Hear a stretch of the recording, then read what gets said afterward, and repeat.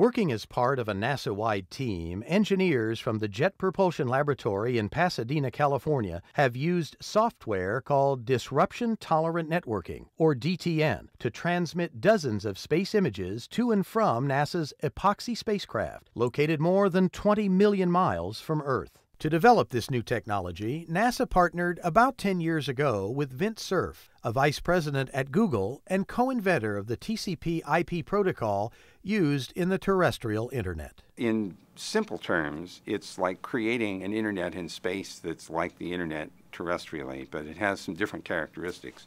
Things are a lot farther apart in space. The distances between the planets are literally astronomical.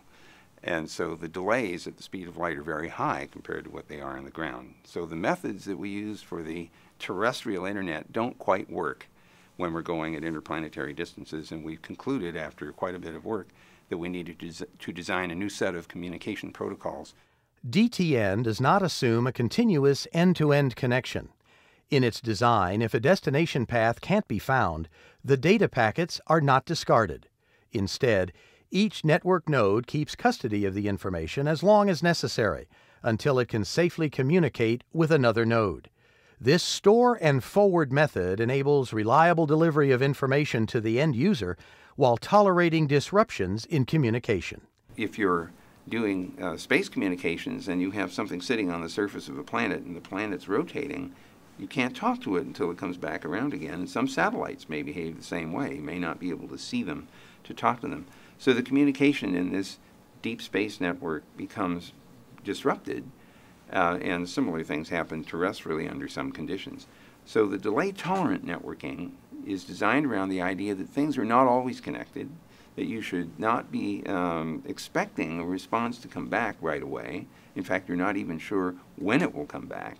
So you build your system to be very, very tolerant of an uncertain amount of delay and frequent disruption of communication.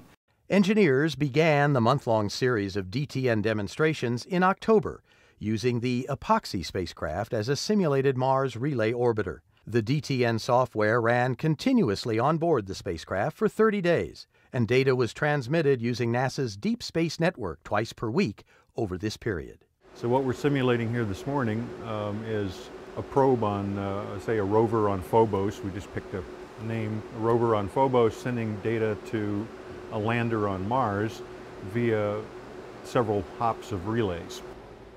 All right, all stations, we have confirmation. Experiment data has been received. Flight copies. Congratulations.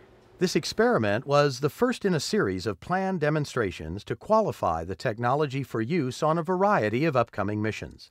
In the next few years, interplanetary networking could enable new types of exploration. Complex missions involving multiple landed, mobile, and orbiting spacecraft will be far easier to support through the use of the DTN.